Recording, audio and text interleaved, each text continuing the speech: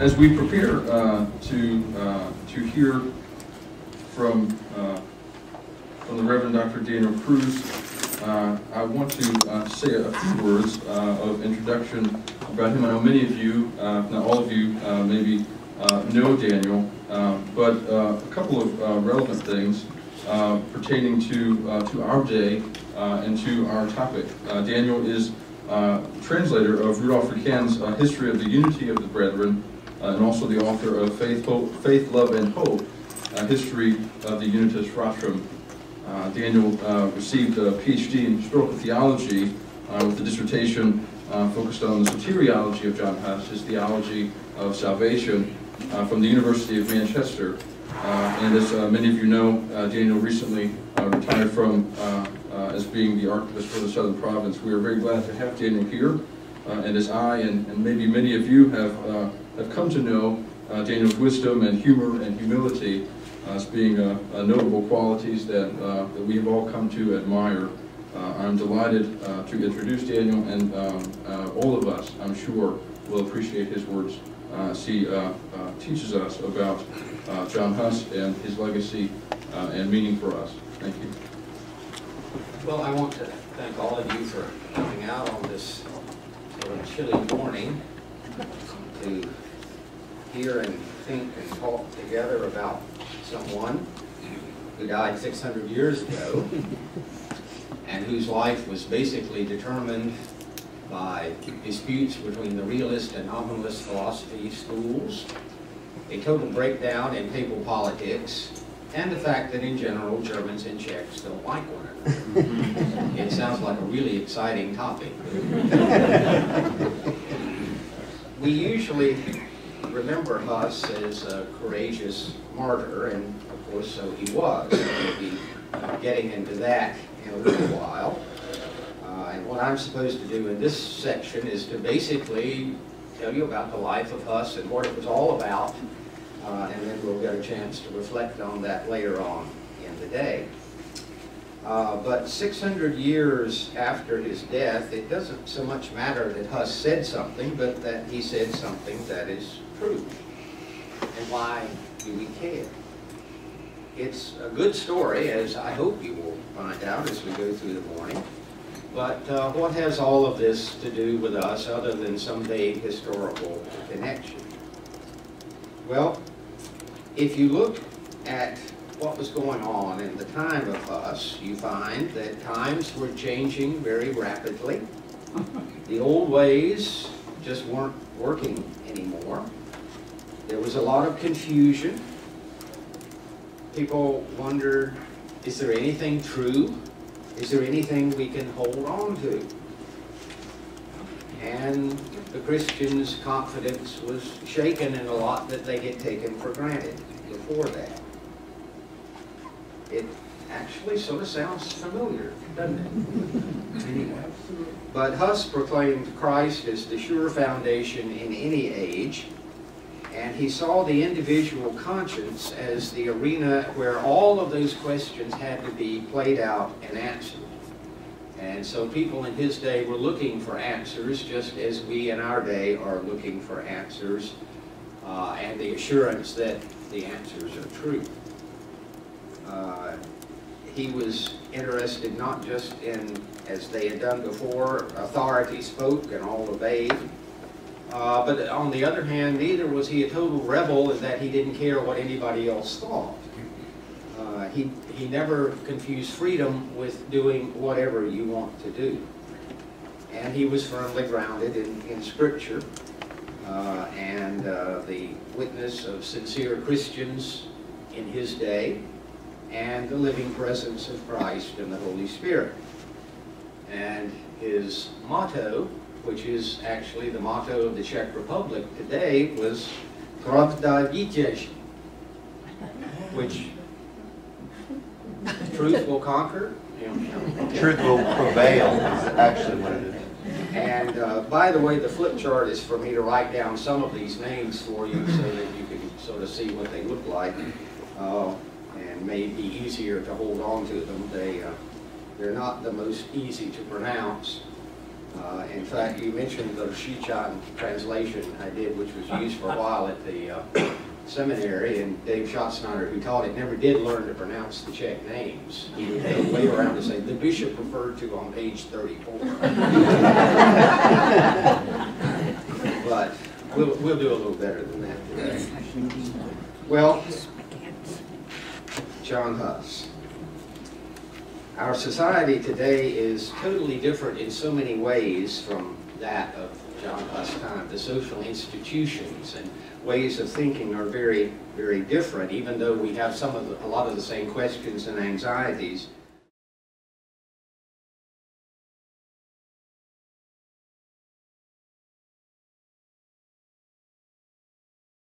And so soon there were members of the Christian church scattered in little bits and pieces throughout the Roman Empire. There were persecutions. You remember Nero and the throwing Christians to the lions and all of those stories, which did happen from time to time throughout the 100s and 200s, though there really were few general persecutions. We sometimes think of all of the early Christians as huddled in the catacombs waiting for the Romans to come after them. By and large, that didn't happen. But still, it was an uneasy time. You never knew when something might happen.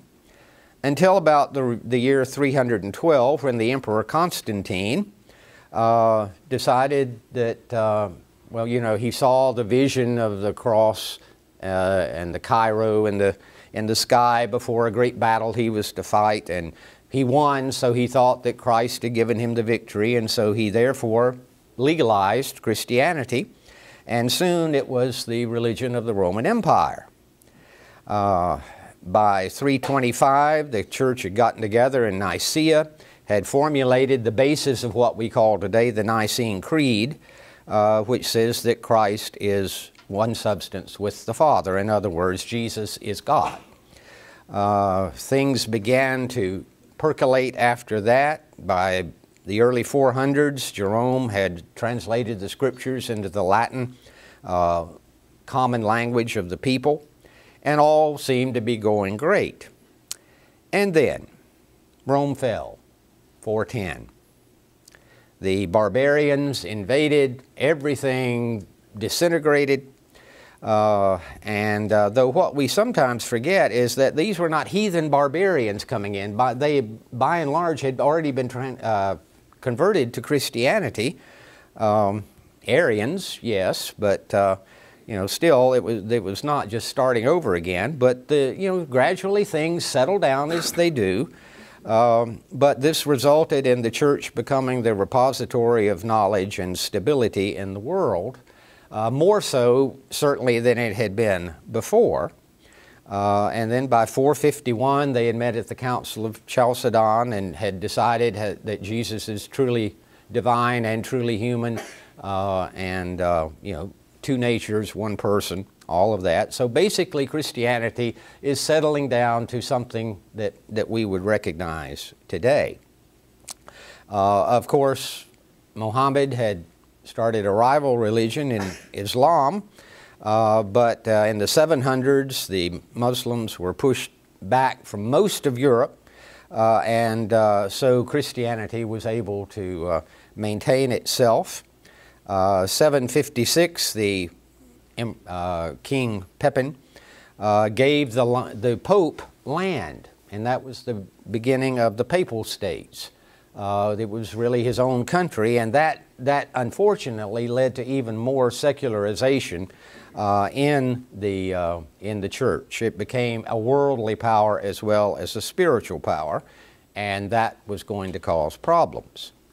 But still, 800 comes along, and Charlemagne is crowned Holy Roman Emperor in sort of a way of trying to get back to the stability of the old Roman Empire. Of course, if you remember your history, the Holy Roman Empire is defined as neither holy nor Roman nor an empire. But at times it worked okay, and we'll run into Holy Roman Emperors as we go through Huss' story. By 863, Cyril and Methodius had brought Christianity to Bohemia and Moravia, which is, of course, of great interest to us. And then soon after 1000, the Eastern and Western churches had sort of had a final split. You see, I'm having to race through a lot of this. The 1100s, there was the Crusades of unfortunate memory. But in all of this, the Christian faith had developed into a rather orderly system of beliefs and practice. There were 7 sacraments. The hierarchy was in place. You had your bishops and priests and deacons, and everything was running fairly smoothly. Unfortunately, the church, I mentioned, had received temporal lands, and that occurred elsewhere as well, so that the bishops and monasteries become wealthy landowners and became more and more wealthy as time went on due to the generous contributions of Christians. Sometimes purely for piety, and sometimes I think as a sort of hedge against damnation. You know, if you're coming to the end of your life and you maybe haven't kept quite all of the commandments, maybe if I give this farm over here to the monastery, they'll put in a good word and I can, you know, get out of purgatory a little sooner, or, you know, who knows, it can't hurt. But you do that for a few centuries and the church ends up with a lot of property. Not like Salem congregation, that's a different thing, but that's another talk. Anyway. The feeling of fellowship with the saints, where you ask the saints to pray for you, to help, particularly the Blessed Virgin Mary. I mean, you know, if you want to get in good with somebody, be nice to their mother. So, you know, it makes perfect sense. The idea of purgatory, a state after death, where if you hadn't been bad enough to go to hell, but you still needed to have your sin sort of burned away, but it was temporary, you could get out. But then if all of the other saints in Christ have all of this merit laying around, maybe you could do something to get them to apply it to you. So indulgences were given to very, very simply and not quite accurately to reduce your time in purgatory. But by the 1200s, St. Thomas Aquinas had made a nice system out of all of the beliefs of the church, and things seem to be going along pretty well again. Closer to where we're going to be talking about, Charles IV, who was the king of Bohemia, had gotten himself elected Holy Roman Emperor. He wanted to do something to make his capital city of Prague worthy of, you know, Paris and Rome and these other places. So he had gotten Prague to have its own archbishop. He did great building programs within the city, and things were looking up on that score. Of course, then 1347, the Black Death came through and about a third of the population died, so that put a crimp in things and sort of unsettled things. But and there were also some like John Wycliffe in England was calling for a reform in the church, and as I mentioned, the realists and nominalists in philosophy were beginning to really go at it. But the church had settled down into a basically stable institution where people knew what they had to do. These new ideas were beginning to cause some questions, but there was you know, something people could hold on to. But there was always room for improvement, and we never, you know, we sometimes think along came the Protestants and they wanted to reform all of the evils of Catholicism. Well, that is simply not true. The Catholic Church itself always had many very pious, loyal people who wanted to do what was right. Like any human institution, it sometimes got a little off, but people like St. Francis of Assisi, you know, were there to call them back. And so it was in Bohemia. we think of Huss as the great reformer, but he didn't just appear one day and say, I think I'll reform the church. He was part of a Czech reform movement, which for about a half century before that had been working to call the church back more to what they saw as its New Testament roots and real foundation. And there were some predecessors of Huss, whom I won't go into great detail about. Conrad Waldhauser was called by Charles IV to come to Prague because Charles said, yeah, I've got all these nice buildings, but the morals of the people are pretty bad. So he called in a, sort of revival preacher, we would call it today.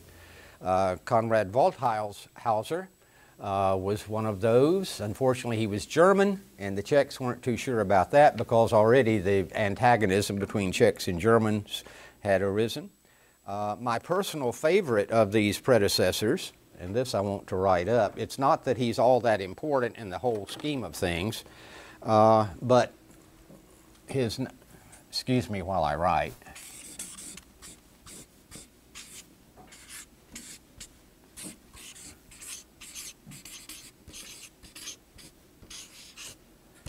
Okay, and then the fun part is putting on the accents. Milic of Comenius. It's just like it's spelled. He had a great influence in Prague with calling the church to be more what the church should be, to not concentrate so much on possessions as on serving the needs of people.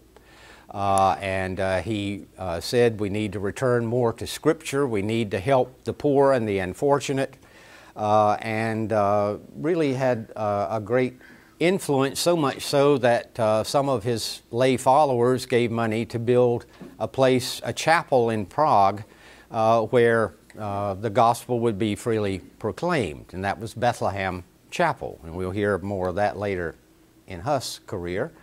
Then, of course, now, I don't want to get too tied up here, but Milic was an interesting fellow. He came from Moravia, and the people in Prague looked down on people as Moravia as being country bumpkins. And they have an accent. And I said, you know, Milic preaching there in Prague was sort of like some tent revival preacher from Alabama going to Times Square in New York. And they thought he talked funny. But they liked what he said, so it came on. So that was a vital part of what Huss came into as he came to Prague himself. Now, there was one more, before we get to the birth of John Huss, only about 10 minutes into the talk, one more thing we have to realize. I said the medieval church had gotten itself pretty well worked out, but in 1378 there came an event which caused great consternation. It's called the Great Western Schism.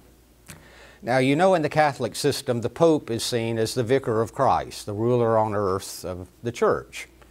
And that works okay. But after some other disputes, Urban VI was elected Pope. And the cardinals who had elected him suddenly decided he's a real jerk. He was just personally obnoxious. And so they said, okay, we'll depose him and elect another Pope. Well, this causes confusion because if the Pope is the one and only vicar of Christ on earth, you can't have two of them. And this was the more troubling because there had been anti-popes in the past, but this was the legitimate electors of the Pope, the cardinals, had now said, no, we were wrong, we've got another one. This began to cause some real problems and confusion in the minds of people in the late 1300s in Europe. And the problem was that neither one of the popes would back down, so now you have Europe splitting into, well, I support this line of popes and I support that line of popes, and we'll see later that it gets even more fun. But this is about what's going on just after 1372, when John Huss was born in the little village of Husinec.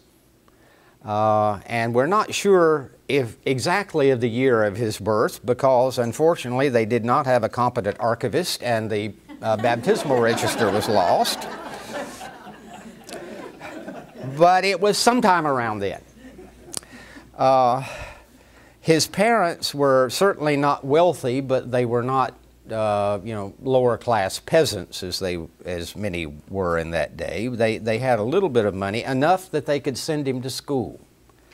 Around 1390, his parish priest was impressed enough by him to arrange to get him a scholarship to the University of Prague, where he could study for the priesthood.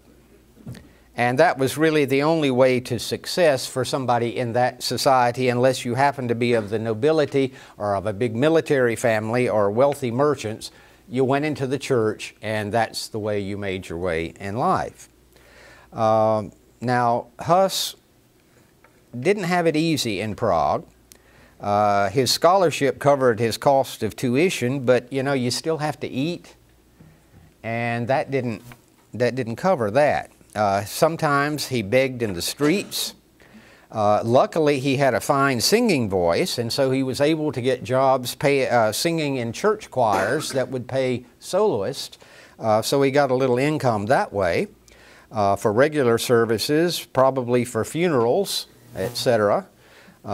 Remember back when we were in seminary, the vulture squad, where you would go around and be pallbearers at funerals and make $10, which in 1968 was enough to really go out and have a really nice dinner on.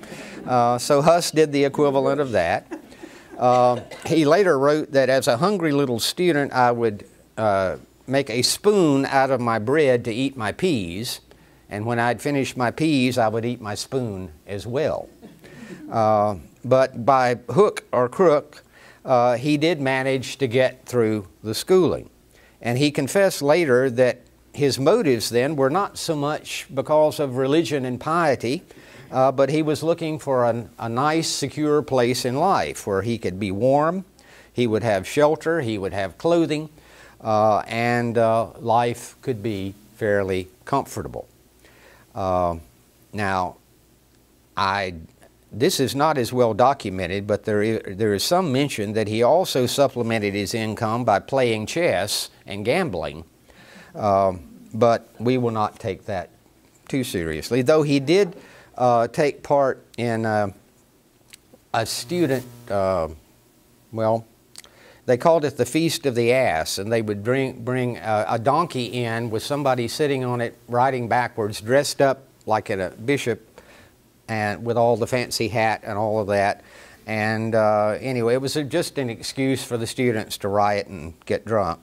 But Huss apparently enjoyed it at the time, though later his conscience sort of got on him, so he scraped together his few little coins he had left and bought himself an indulgence to hopefully get out of purgatory for what he had done there.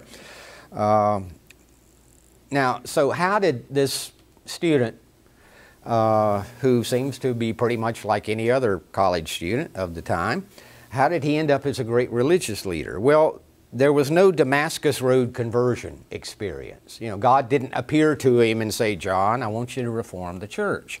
It seems to have been more a gradual deepening of his mind and spirit, of learning to take things more seriously and to seeing things as they are.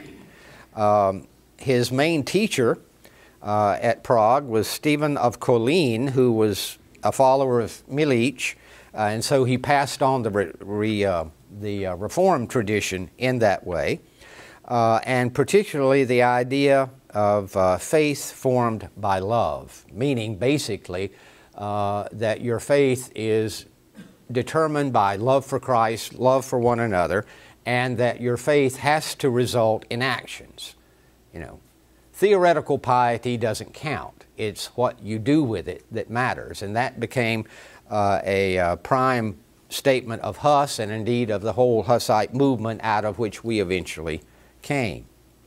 Anyway, 1393, Huss gets his Bachelor of Arts degree.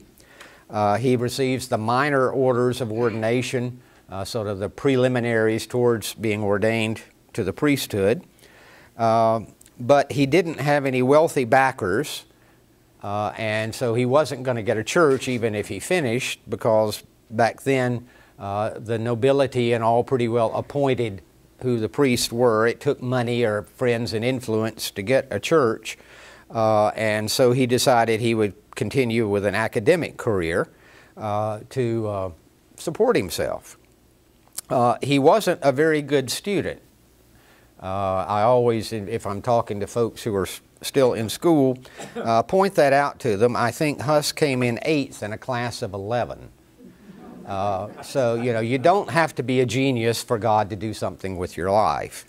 I also have always taken great solace in the fact that Einstein flunked geometry, you know, so there is hope for all of us. Anyway, 1396, he gets his Master of Arts degree, and he lectures there at the university on Aristotle. He was sort of like a teaching grad student, as we would call it today. And by 1398, he was appointed to the full faculty there. And it is that time that he changed his name, or the way he signed it. Before that, he had always listed himself as Jan of Husenitz. And after he got his M.A., he became Master John Huss. So, in June of 1400, he was ordained a deacon, which is the step just before being ordained a priest. And already by 1401, he did something that brought the notice of the public to him for the first time. As you know, there were wars all the time at that time, and the Germans and the Czechs were typically fighting. This particular one, when German soldiers of Ruprecht of the Palatinate invaded Bohemia in a dispute with the king of Bohemia, Václav or Wenceslas. Yes, the same name as good King Wenceslas. It's just this is about 7 generations later than that particular Wenceslas. This is Wenceslas IV. I know some of you thought it was Wenceslas III, but it was Wenceslas IV. Anyway, for Holy Roman Emperor. Well, the thing is that these German mercenary troops had torn up Jack, burned down villages, peasants were left without food, and Huss delivered a public protest against this, saying that how can Christians do this to one another? And you can see this builds on the faith formed by love, that your faith has to result in actions. How can you say you have Christian faith and treat one another like this? Which is a question that is still true. But I wanted to note particularly this, Huss began to be known a little bit from this, but I think it's significant that his first foray into public notice was not on an abstract theological question, but on a social issue. How do people treat people? And that always went hand in hand. He was ordained a priest in 1401, and he stayed on at the university, but was given a chance by a friend to preach in one of the local Prague churches, so he began to be known as a pretty popular preacher. He also, in 1401, became dean of the philosophical faculty for the winter semester. Now, that sounds like a big deal. Actually, all the faculty had to take this position in turn. Basically, it meant you had to chair faculty meetings, and those who have had to do with university know what a joy and privilege that is. So it wasn't as big a deal, but it sounds nice, at least. However, he did record that in addition to having to suffer through faculty meetings, he did find time in the evenings to have pleasant conversations at the shop of Wenceslas the cupmaker. Basically, it was a bar. And he and his friends sat there and discussed the issues of the world, and probably got a good bit of benefit from that. Now, unfortunately, 1401 also marks the the date when Huss's friend Jerome of Prague, who had gone to England to study at Oxford, came back bringing the theological works of John Wycliffe, the English reformer, which the church in England had already condemned as heretical. But they really caught on in Prague and became the discussion, matter of much discussion. Two issues particularly. One, I don't think will stir up a lot of debate today, the idea of remanence, that the substance of the bread and wine remains in the Holy Communion even after the consecration when the body and blood of Christ become present. Yeah, I don't see people getting up. It's sort of like when we were talking with the Lutherans about the presence of Christ in the sacrament, and I said, you know, it's like the 300-pound canary, any way he wants to, and that was okay. The other issue, mainly from Wycliffe, however, was that of dominion. And that was the idea that you receive all of your authority directly from God, and therefore you're an agent of God. If you do not follow God, then you lose your authority and possessions. Now remember, this is the time when the church was very wealthy. And Wycliffe had said that if the church is not being the church, if it's abusing its wealth and position, then it is not only the right, but probably the duty of the secular authorities to seize all of that wealth from the church and therefore purify the church. Well, if you're the king of Bohemia and you're looking around and realize that 1/3 of the land and property in your kingdom is owned by the church, if somebody says, hey, there's a way you can get your hands on that, that becomes a very big issue. Much more than remanence or any of those other things. Well, we'll see that playing into the story a little bit later. And by the way, that's not the first time that politicians have spouted religious jargon for secular gain, just as a note as we go by. You might want to consider that a little bit. Anyway. By 1402 in March, Huss became preacher in Bethlehem Chapel. He became really well known to the populace at that time. Lest the title Bethlehem Chapel confuse you, we think of that as just a little building, you know, on the side of a church. Chapel meant that it was not a parish church, but a church building for special use, and it would hold 1,100 people. And Huss became so popular that he would preach every day during the week and to pretty well a standing room only audience. By the way, they had no pews or chairs in there, so it was a standing room audience. But at this point, Huss in 1402 has just about reached the pinnacle of worldly success. He's a dean at the university, he's a popular preacher. He doesn't have to worry about using his bread spoon to eat his peas anymore. So things are looking good. But in 1403, things began to go a little bit sour. I mentioned that this Wycliffe's theological ideas had been brought back by Jerome of Prague. They were discussed at the university. Unfortunately, 24 of the articles had been condemned already in England as heretical.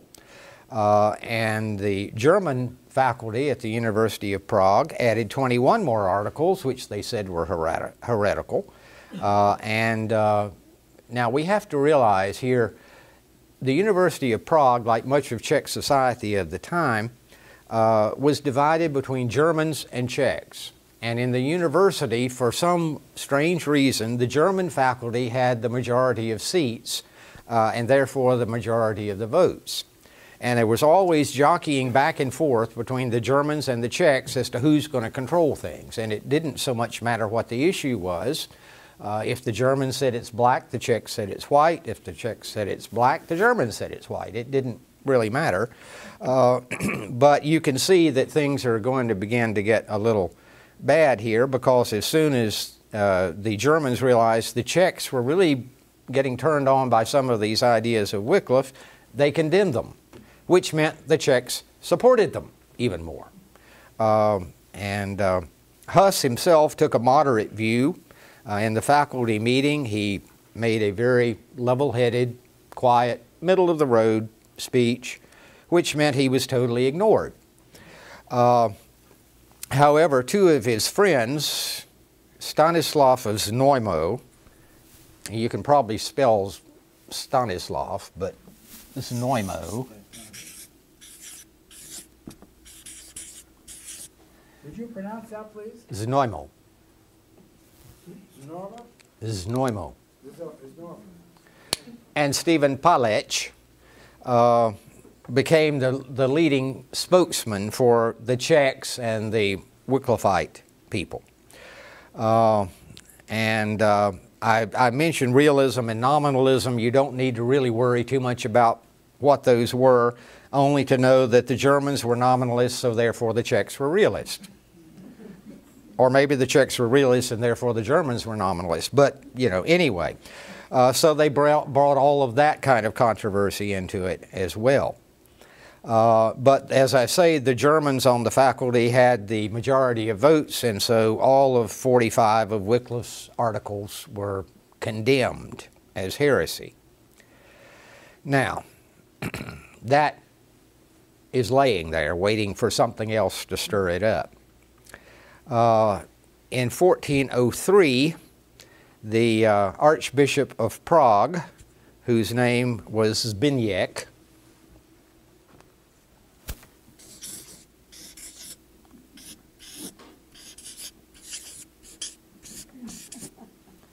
of Hossenberg, who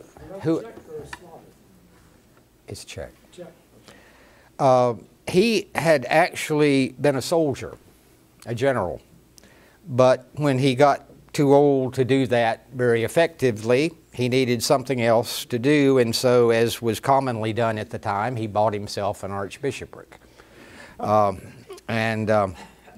However, he didn't know much about theology, and he confessed that all of the fine points of the realism, nominalism didn't make any sense to him. But he was very anxious to do, you know, a good, presentable job as being the archbishop, and he didn't want to condone heresy in his territory. He also was offended by the morals of the clergy, which apparently a lot of them were no better than they should be. And so he appointed Huss to be the preacher at the provincial synod meetings to talk about clerical reform. And Huss gave his first sermon in 1404. Zbigniew liked it, renewed the appointment. The clergy, however, was not so impressed, particularly those against whom Huss was preaching. Most of them were German, but some of them were Czech. So, you know, he's beginning now to get a little opposition, or at least people who aren't quite satisfied with the way he's doing. Then in 1405, in a little village outside of Prague, the priest miraculously discovered 3 communion wafers which had been hidden away in the wall. And they were covered in a red substance, which, blood. It must be a miracle, like, you know, the face of the Virgin Mary on a tortilla, you know, that kind of thing. Anyway, he displays these things. Pilgrims start coming for a, you know, just a free will offering. You can get in and see the miraculous things. And it was turning into quite a thing. The Archbishop sent Huss to investigate, who proved the whole thing was a fraud. It came to an end. But it didn't make Huss any more friends amongst the corrupt clergy. Huss was really, really offended by that, just as today we might be offended by the sleazy televangelist who you know, makes us all look bad. That's the way Huss took that. In the meantime, this controversy over Wycliffe's articles is coming again, and good old Znojmo defends it. defends Wycliffe, which means he gets accused of heresy. And you have to realize heresy was a crime in those days. You know, if murder or theft is punishable by law, well, heresy is even worse because you offend against not just worldly authority, but against God's truth itself. And as we will see, the punishment for heresy could be pretty severe. Now, good old Znojmo, at this point, hastily explained that in proclaiming the ideas of Wycliffe, he hadn't really meant anything by it. It was purely for academic, discussion. He certainly didn't want to offend anything, and so it's all okay. Anyway, Zbigniew, the Archbishop, didn't buy it, and so he forbid the teaching of remanence, that is, that the substance of the bread and wine remains in the sacrament, in any form whatsoever. He even went so far as to say, in referring to the communion wafer, you can't call it bread. And Huss wrote an article on the sacrament, De Corpore Christi, the body of Christ, and it was still, he came out with a moderate view on this. He thought maybe Zbigniew was going a little far, but he did not deny the Orthodox Catholic doctrine of transubstantiation. So at this point, Archbishop Zbigniew and Huss are still pretty close together. Now, as of 1406, 1407, another couple of years, and Huss would have finished his doctorate, and probably would have just settled back into an academic position, and we wouldn't be here today. But in 1407, on the basis of this faulty communion wafer incident, Huss had gotten so incensed about it that he preached such an extreme sermon at the provincial synod that the archbishop did not renew his appointment for the next year. But still, there's not an absolute break between them. But also in 1407, and here the German-Czech politics and academic rivalries are coming in, the Germans decided to put the Czechs down once and for all, put them in their place. And so a group of the German faculty charged Stanislaus of Znojmo before the papal curia, the papal court, with Wycliffite heresies. And this got Rome all upset. They were with the Roman Pope at this time, because the Catholicism had uprooted Wycliffism in England pretty well, and they were not about to let it take root in Bohemia, because the Catholic Church realized this would be very destabilizing for the system that they had managed to build up. So Zbigniew, the archbishop, was terrified that somebody might be accused of major heresy and on his watch, as you might say. So he ordered the Czechs to recant, do away with Wycliffe completely. The Czechs offered a compromise. They say, we will promise not to teach the condemned articles in their heretical, erroneous, and objectionable sense. Which means what? Well, anyway, the archbishop didn't buy that one either, and he said, just don't talk about Wycliffe. Okay. But the archbishop, the rift between the archbishop and the Czech Reform movement has now begun over this. Stanislav of Znojmo and Stephen Palich head for Rome to answer the charges. And on the way, they got arrested by the liturgical police and were thrown into a dungeon and questioned severely. And they were scared out of their minds. And in fact, this brief imprisonment sort of turned them around completely, and from being radical, revisionists, they turned into the most arch-conservative people you can ever imagine, and ended up being the greatest enemies of Huss as time went on. but they were afraid of dabbling in anything that might get them into trouble.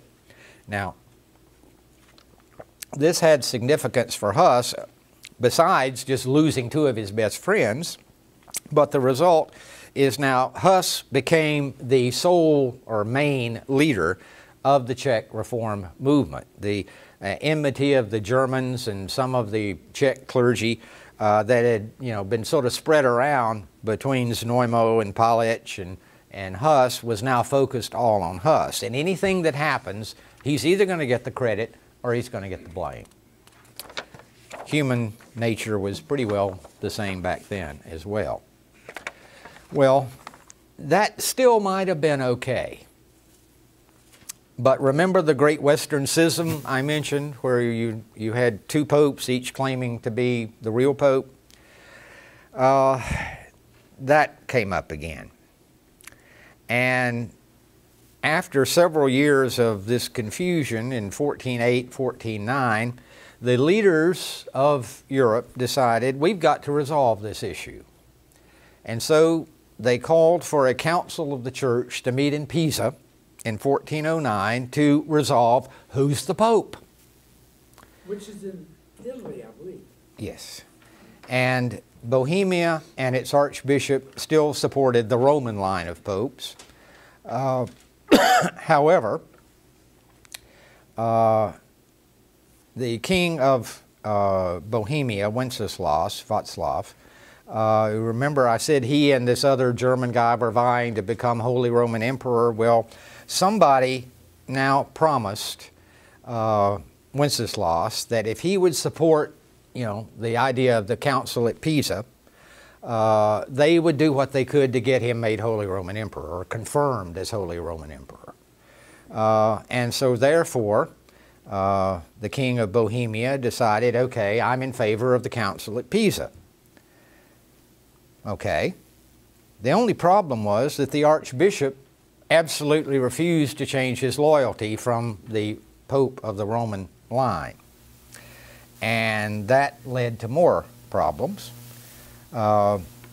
King Wenceslas went to the University of Prague for support for his position, and it turned out that the Czech faculty supported him, the German faculty did not. And so suddenly King Wenceslas develops a conscience, quote, conscience, and says, is it right that in their own university the Czechs are a minority? Should not the Czechs have the greater vote? And these German foreigners shouldn't, particularly since they don't agree with me.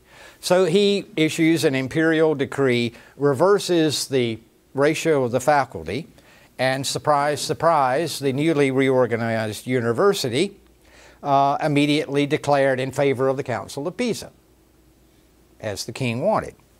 By the way, he never did get confirmed as Holy Roman Emperor, but that was one shyster against another. But anyway, you might reflect on hypocrisy again here. But anyway, the Germans get mad, withdraw from the university, and go off and found their own university in Leipzig. But the archbishop still won't back down. He's still maintaining loyalty to Rome against the council. This was further complicated by the fact that when they met in Pisa, they decided at the council that neither of these two popes are going to be recognized as pope. We are electing one real pope. Only problem is neither of the other two would agree to resign or acknowledge the decision. So now instead of two popes, you have three popes. That's right. And this begins to get a little more hairy. In the meantime, though, Huss becomes the first rector of the newly reorganized University of Prague and got all of the credit amongst the Czechs for having, finally won the victory and got our national rights established.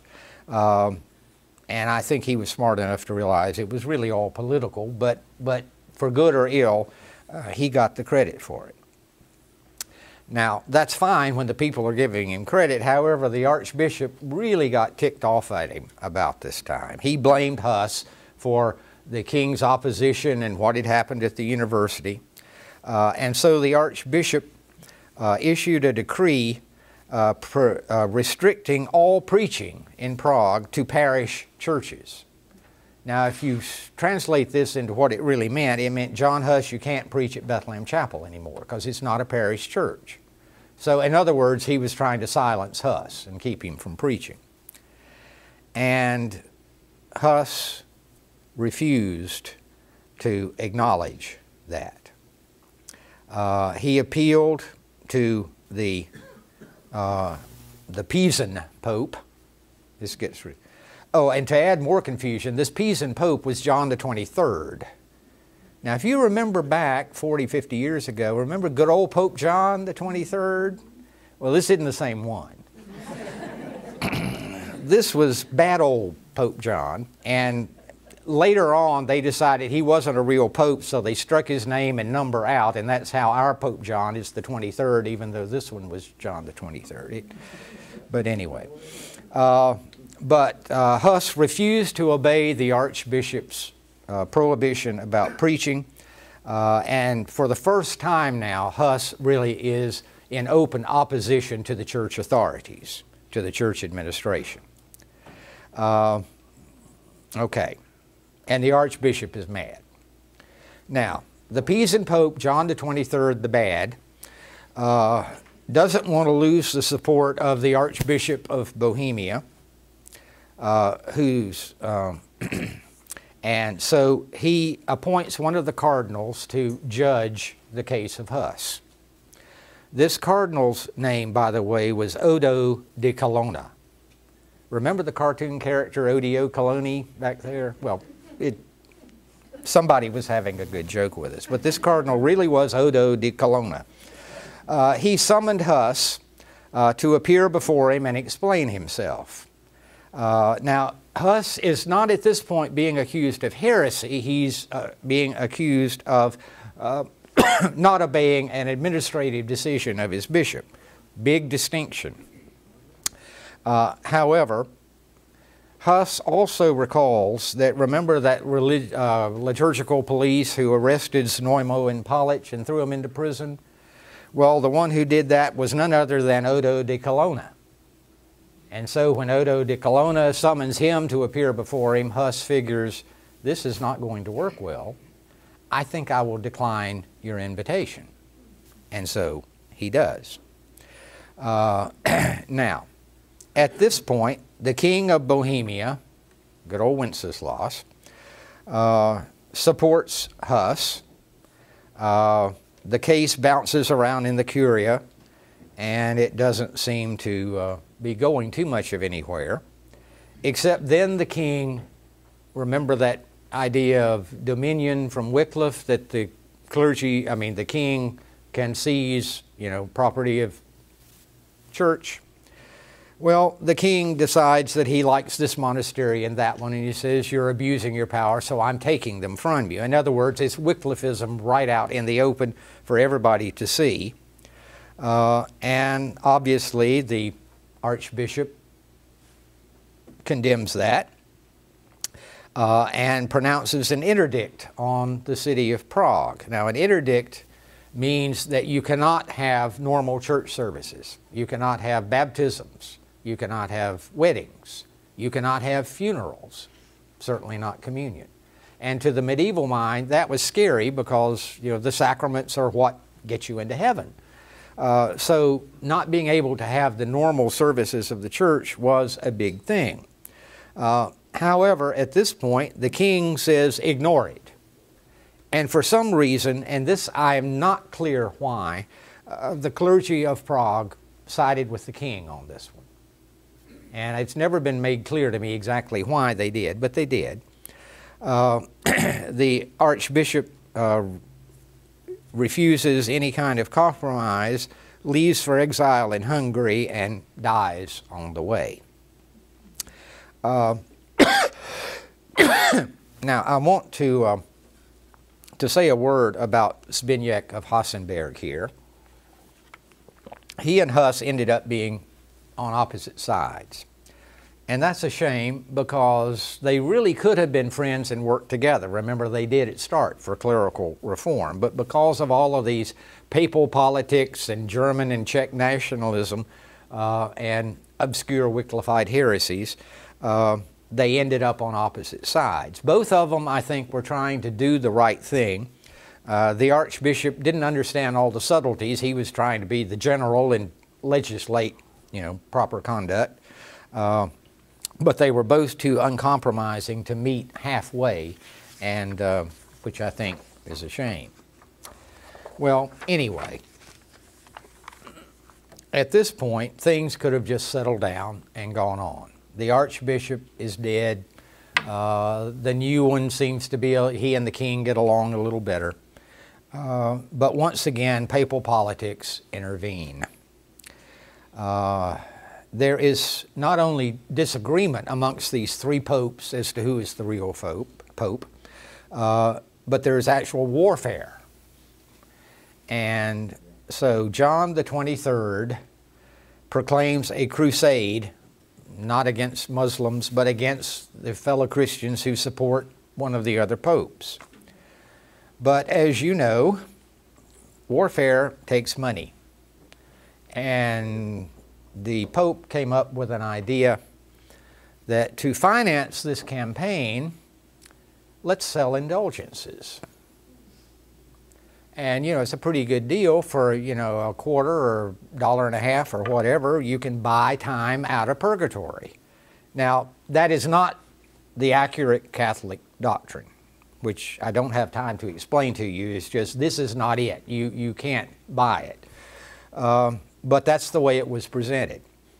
And so, in May of 1412, two fellows, whose name happened to be Wenceslaus of Thiem and Pax de Bologna, show up in Prague with a whole raft of papal indulgences and nice chests to put the money in. By the way, they also had rights to sell indulgences in Bohemia with the right to sublet. It was almost like a McDonald's franchise. You could... The right to do what? To sublet. So sublet. Yeah.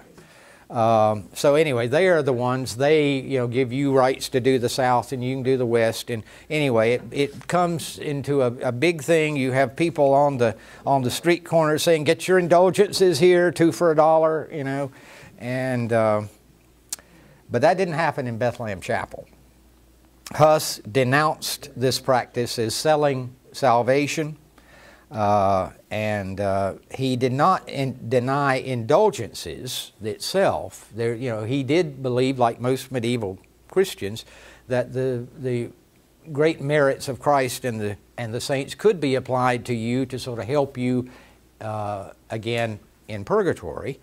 But the idea of, but simply it's supposed to have penance and sincerity behind your asking for this, not simply, cash on the barrelhead. And that's what Huss was denouncing, the commercialization of salvation. And so Huss preached against it.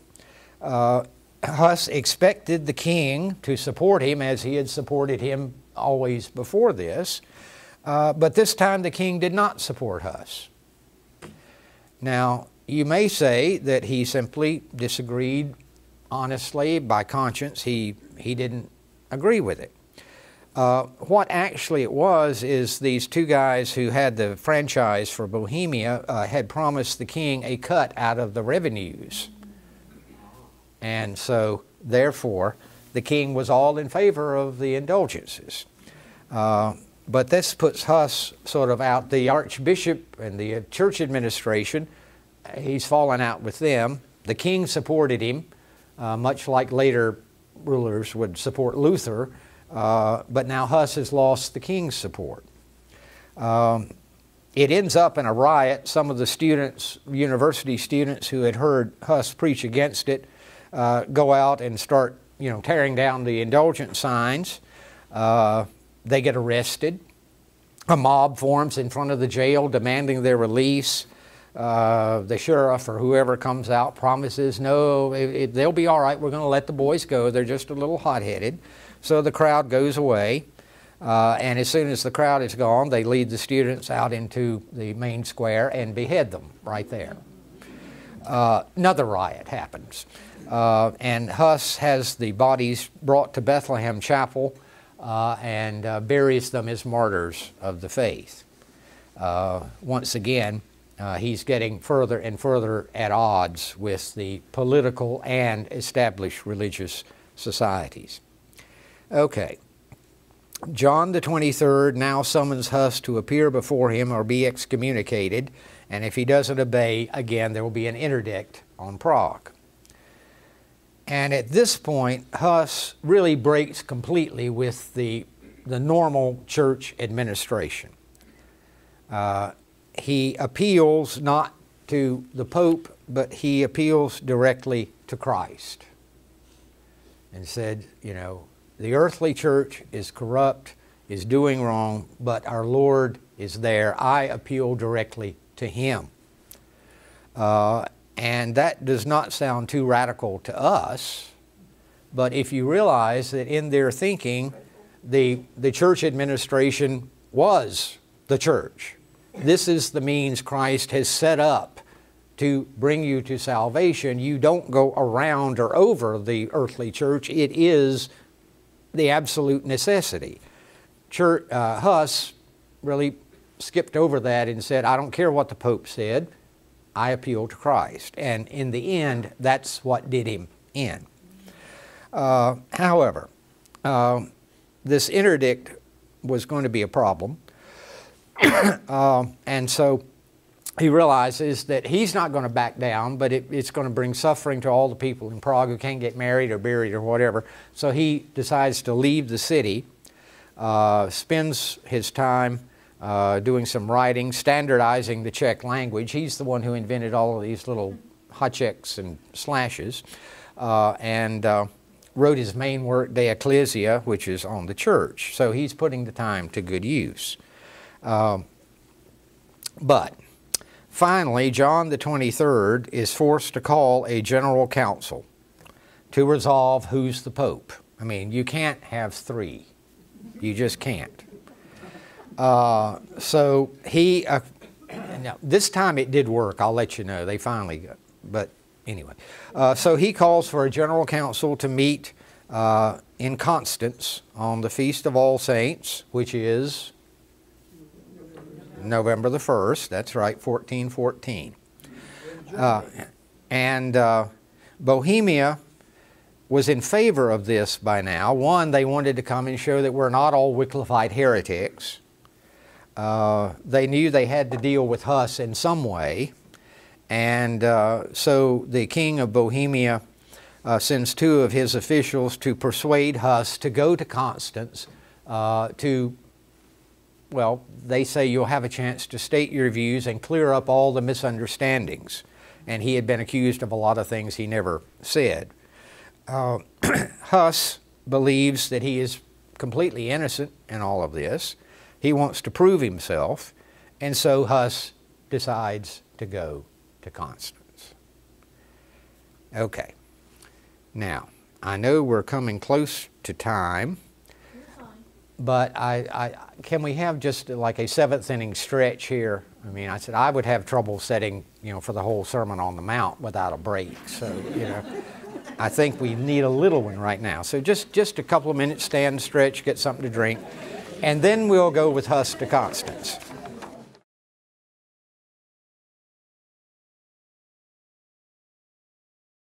Now, he has a friend named John of Jesenice, who is a lawyer. And John of Jesenice realizes that Huss is going to get way over his head at Constance. If he appears there as one who has already been condemned for Wycliffite heresy, he is doomed. And so he puts together a document trying to show that Huss has indeed been excommunicated, but for administrative disputes, not doctrinal reasons. And to sort of guarantee this, he posts notices, public notices, to say if anyone knows of any heresy that John Huss has committed, they should come forth. He got a certificate of orthodoxy from the new Archbishop, Konrad Vechta, and even the papal inquisitor, who apparently didn't realize what he was signing, signed a testimonial that John Huss is a good guy. Okay. Now, but this means, in theory, if all of this works, that when Huss gets to Constance, he can have free and open discussion of his views and perhaps get some of the misunderstandings worked out. If he goes there as a condemned heretic, he would have no rights at all. And so John of Jasenica puts all of these documents together. He gives Huss a timeline so that he can keep straight as who said what when on what day and what exactly did they say. So he figures that he's got Huss pretty well briefed for what he's going to find there. Huss himself was less practical. He composed a sermon that he thinks he will get to preach before the council. He was smart enough, however, to leave behind his last will and testament just in case. But he really is pretty confident.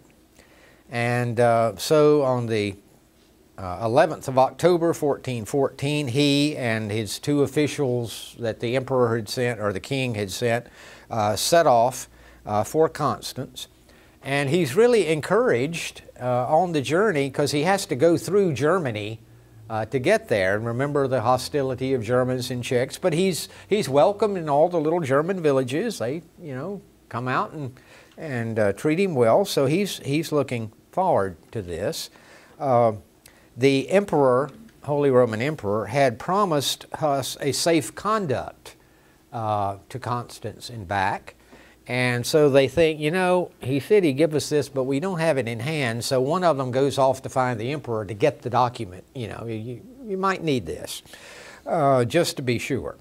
Anyway, they arrive in Constance on the 3rd of November, 1414. Huss looks around and finds a very nice, clean, cheap rooming house in the house of the widow Fida in St. Paul's Street. By the way, the house is still there. They've renamed the street to Huss Street, and there's a little plaque on the front of the house saying this is where John Huss stayed. So, that's nice. Okay. However, while all this is going on, Huss's enemies, you know, the Germans and wealthy Czech clergy, have not been idle. They are urging the council officials to arrest Huss as a heretic. They spread a rumor that he tried to escape from the city hidden in a hay wagon, which is sort of silly because he wasn't under arrest at that point, but, you know, they're doing anything to make him look bad. And through all of this, John Huss, bless his heart, is totally oblivious. He doesn't see what's going on. He writes another theological work on giving the chalice, the wine at communion, to the lay folk, which became a hallmark of the Hussite reform. And at that time, the Catholic Church only gave the bread to the laity for various reasons, which we don't have time to get into. And Huss is often given credit for making that a sort of hallmark of the Hussite reform, that the laity gets the chalice as well, as Christ said, "Drink of it, all of you." Actually, Huss did not institute that at Bethlehem Chapel. It was his caretaker who took over when he left to go to Constance, who began giving the chalice to the lay people. And his friend was another of those nice names. Yeah.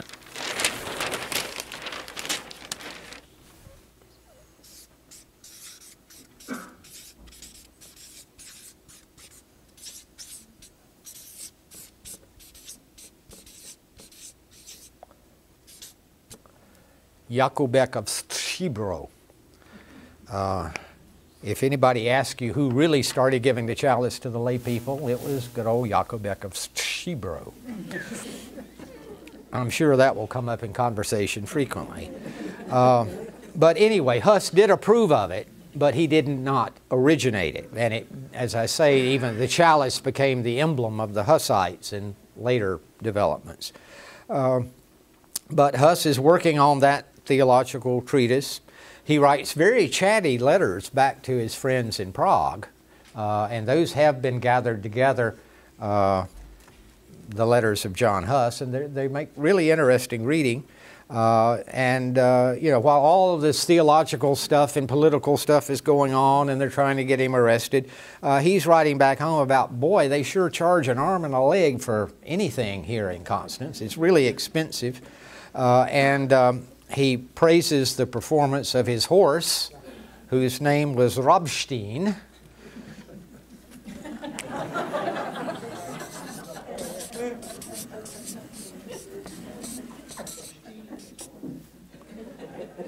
This is a freebie. If you're ever playing Moravian trivia, you know, what's the name of John Huss' horse? Robstein. So that ought to be. But as I say, you know, Huss, while he should have been working on his defense or trying countermeasures, was doing things like this. But his enemies did have success. He is not allowed to preach before the council. For one thing, they knew that he would be preaching against the bad morals of the clergy. And since John the 23rd himself was no lily of the valley, they didn't want that coming out. They certainly, now here, remember, they're trying to solve who's the Pope and therefore who has, you know, authority in the church for salvation.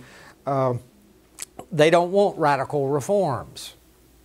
They don't want Wycliffite heresy. So they arrest him. Now, you may say, wait a minute, they gave John Huss a safe conduct. Read the fine print. Well, two reasons they could get away with this. One, he's a heretic. You don't have to keep your word to heretics. They're people of the devil. You don't have to keep your promises. But second, again, read the fine print. It says, John Huss shall not be arrested, molested, folded, stapled, mutilated, whatever, on his way from Prague to Constance and on his way from Constance to Prague. It doesn't say in Constance. So by the letter of the law, they could do that. So he is subject to procedures of one accused of heresy and awaiting trial. Now, the inquisitorial system was stacked against the accused. The one accused did not have to be told specifically what the charges were against them. The details of witnesses did not have to match exactly. They figured, well, this one says he did something wrong, that one did, you know, where there's smoke, there's fire, so he must have done something. If he didn't do this, he did something, so that's guilty. He could be arrested and detained to prevent his flight. They would examine a person's works if they were literary to see if there was any heretical statements in there. And most of all, in this system, you are assumed guilty until proven innocent, the exact opposite of what we say. Now, do you have any defense? Well, yes. You can exclude a certain number of witnesses who are testifying against you if they're enemies of yours for reasons of personal enmity. You know, like he and I haven't gotten along since we were 8 years old, so obviously whatever he says shouldn't be taken into account. Okay, you could do that. However, heretics are hateful people. This means they would have a lot of enemies. So if you exclude too many as enemies, this is proof you're a heretic because you have all of these enemies. You see, the logic flows. So anyway, you could be kept in prison to wear you down. If not, you would finally be handed over to the secular authorities for execution because the church is holy, and obviously the church can't kill people. They just hire other people to kill people. So, now, on the 28th of November, 1414, messengers come from the council inviting Huss to come for a conference. The fact that the house was surrounded by armed soldiers was a pure coincidence. He's taken in, he's left sitting in the hallway to cool his heels. A, quote, simple friar comes by and tries to entangle him into saying something, you know, that's wrong. You know, hey, that John Wycliffe, he's a neat guy, isn't he? You know, Huss doesn't fall for that. But at 4 p.m. they formally arrest him. His friends protest, but one of his friends is more practical and goes back to the rooming house and gets Huss's fur coat and his breviary, his devotional book, figuring he's going to need it. He's kept for a while in one of the other officials' houses, but then a week later he's taken to the Dominican monastery there in Constance. And that's a neat place. It's now the Insel Hotel. It's a luxury hotel. It was the Dominican monastery. People can come and stay there, you know, and see all the Huss sites and, you know, all of that. It's a really nice place. However, Huss did not get kept in that part of it. He was taken down into the depths next to the latrine, and the noxious fumes made him deathly ill. They sent a doctor to deal with him because they didn't want him to die as a martyr in prison. They wanted him to recant. But what he mostly needed was a change of scene.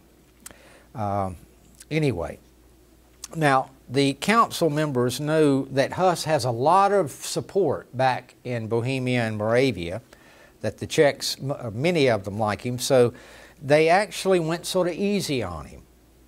The witnesses were sworn, you know, took their oaths in his presence, which didn't have to be.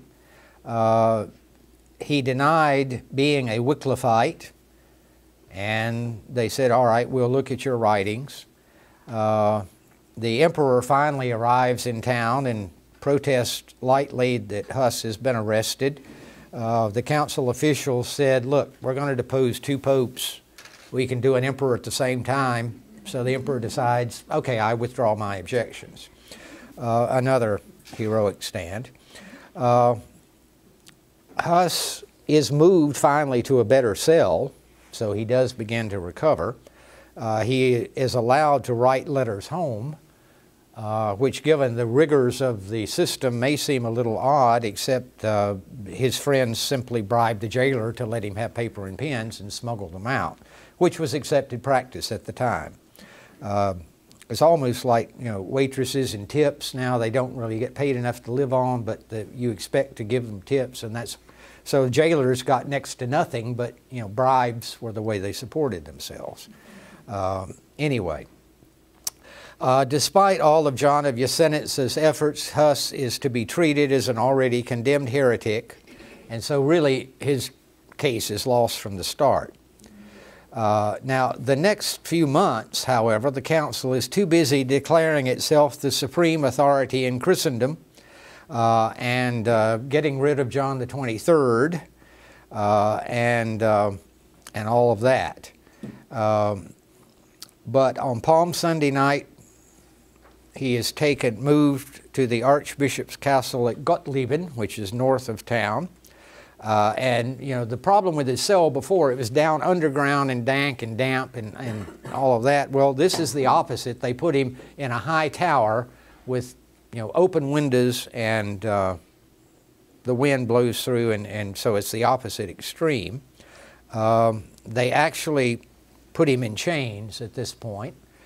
They were careful to say he has a longer chain for daytime so that he can walk around and around. That's as close as they got to torturing him, however. Anyway, he finally gets a hearing on the 5th of June, which is only a public relations ploy. They actually started without him, and when his friends found out and demanded that he be brought to his hearing, he was allowed only to give yes or no answers. You know, like, have you stopped beating your wife? Yes or no? There's nothing you can say that's going to come out good. Then Huss got offended and simply refused to say anything, which they said, see, his silence is witness that he's guilty. So, you know, they go on like this for a while. They finally, his friends start arguing with the judges, and it ends up in a practical riot, and you know, they're just not used to discussing charges with heretics. 2 days later, on the 7th of June, in the midst of an eclipse of the sun, talk about eerie, he's brought in again. And this eclipse of the sun was taken as a great omen.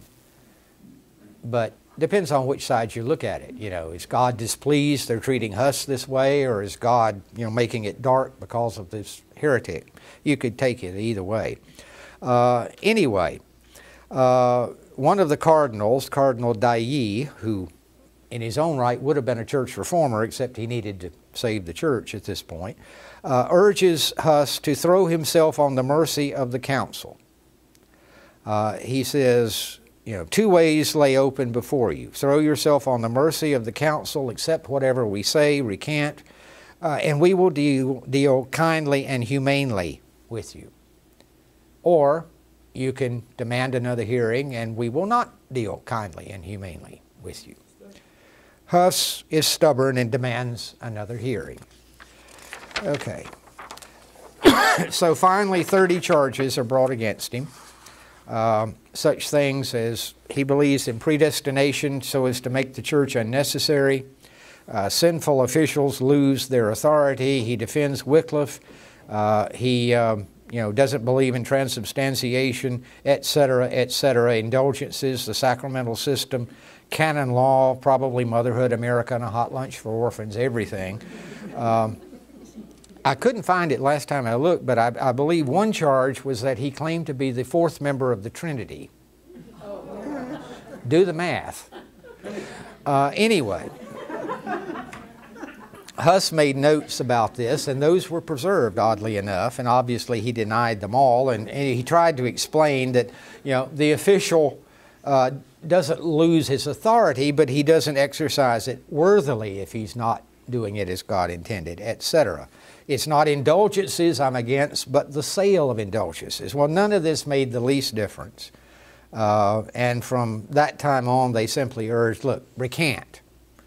Take it back. Huss says, I didn't say this stuff. How can I recant it?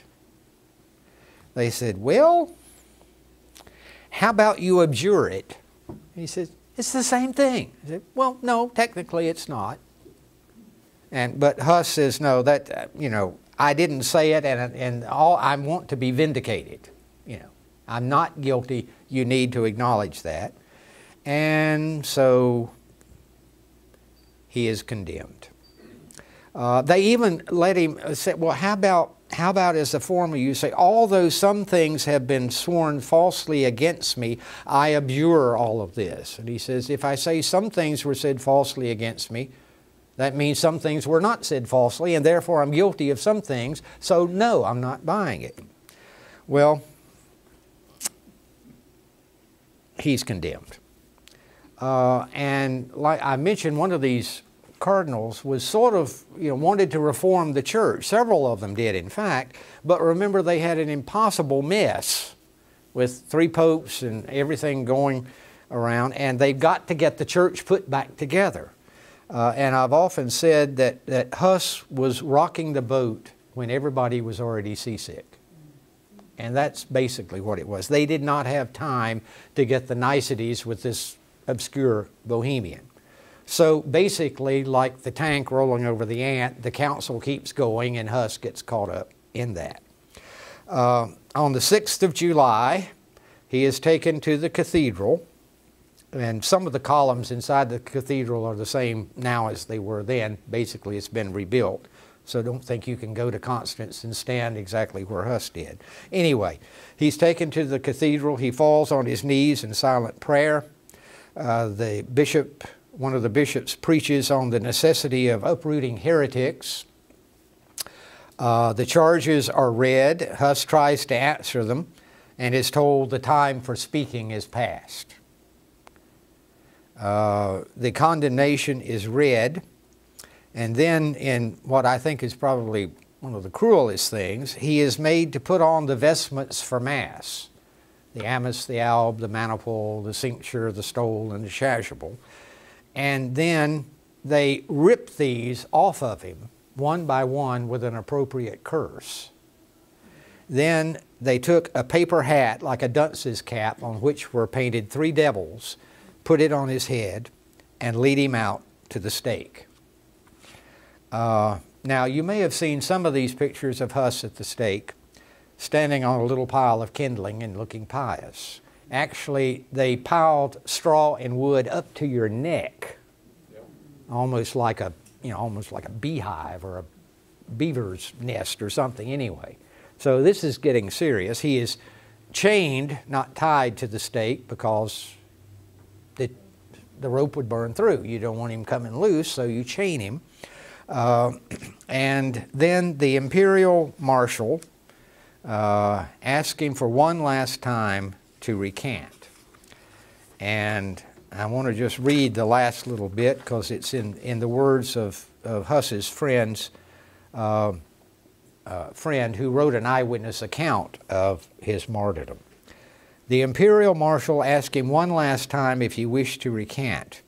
To this, Huss replied in a loud voice, "God is my witness that those things that are falsely ascribed to me and of which the false witnesses accuse me, I have never taught or preached, but that the principal intention of my preaching and of all my other acts or writings was solely that I might turn men from sin. And in that truth of the gospel that I wrote, taught, and preached in accordance with the sayings and expositions of the holy doctors, I am willing gladly to die today."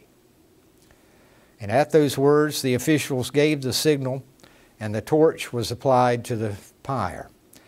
Huss's friend, Peter of Mladonovice, carefully recorded the last moments of his beloved master.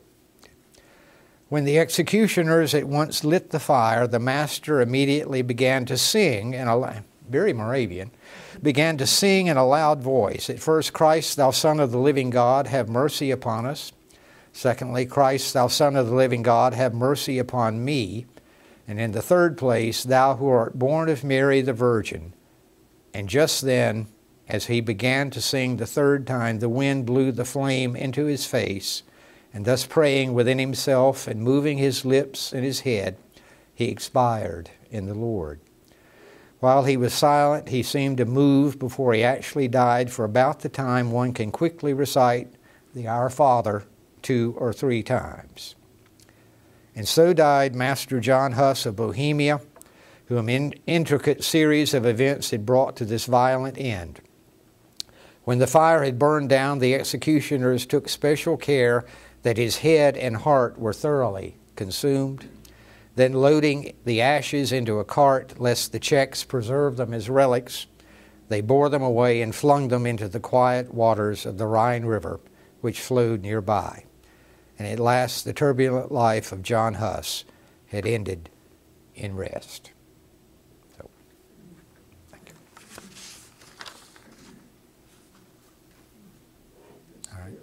Any questions at this point?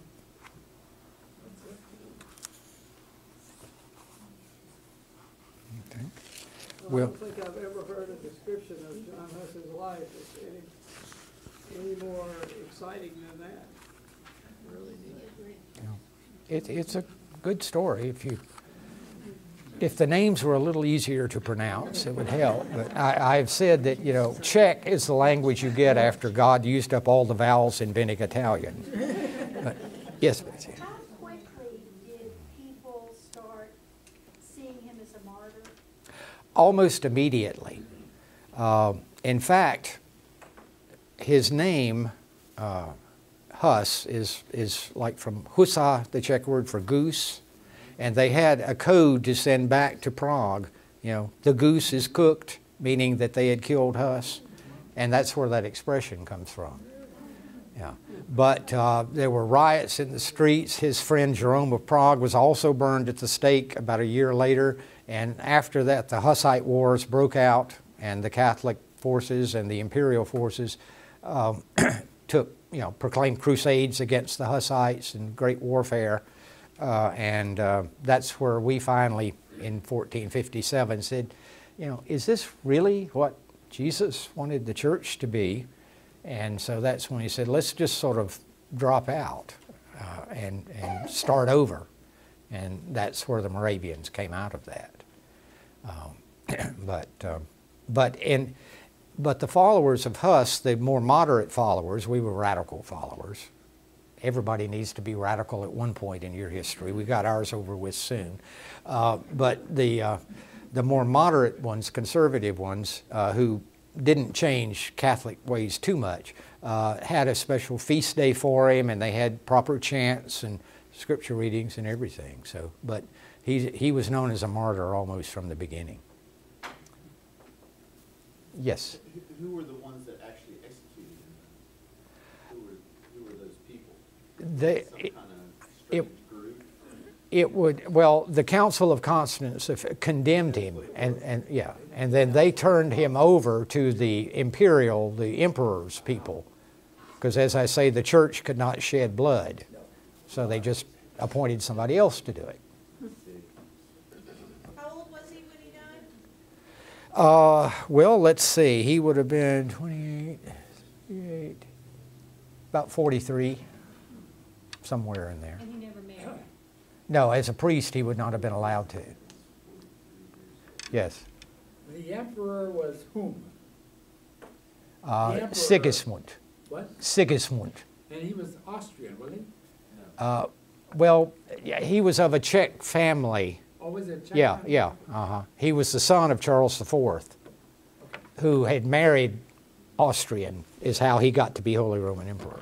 Thank But, you. yeah. Okay, anything else? I was just curious, Daniel, I just want to make sure I got it straight. You said that he was condemned for, not for what he said, but for what he didn't say. Mm-hmm. That, I don't know if I heard that right or not, but it seems like he was accused of things, but he, I guess I'm kind of wondering, just bottom line, what was he accused of, and why was he burned at the stake? Okay. Well, as I say there at the end, he was accused of flaunting the authority of the church, of denying the efficacy of the sacraments, of having wrong beliefs about the Holy Communion, and about purgatory and indulgences. It's interesting, though, a Catholic theologian in the 1960s did a thorough study of Huss's works. And that theologian concluded that actually Huss didn't really teach all of those things. Huss was correct. He was being accused of things he didn't say. He merely offended the wrong people. But that the only heresy he could find in Huss was denying the infallibility of the Pope, which that doctrine wasn't promulgated until 400 years later, so it's sort of hard to hold him accountable for it. But that's basically what it was about. Yes, sir. I always heard that one of the accusations was that he preached in Czech rather than Latin. Uh-huh. Is that true?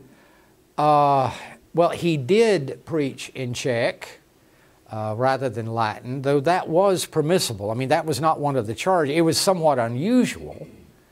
However, it's interesting that the great preacher to the people in Czech wrote his notes in Latin because he could read it easier than Czech. So, yes, sir. One of my friends from Prague said that Huss actually submitted 4 hymns to Rome, and Rome accepted them as to be used, could be used in the churches. Even in Czech, they were in Czech. All 4 of them. That may be. That was never taken away. Mm-hmm. Still... Yeah, well, John Paul II, I understand, was about to lift the condemnation and say Constance got it wrong. However, his advisor, who was Cardinal Ratzinger, who later became Pope Benedict, reminded John Paul that the same Council of Constance that condemned Huss also established him as in the right line of popes. And if you throw away Constance on that, so they decided just to hold off. But, okay, well, Anyway, that's the basic story. Now you get to make something of it as you will.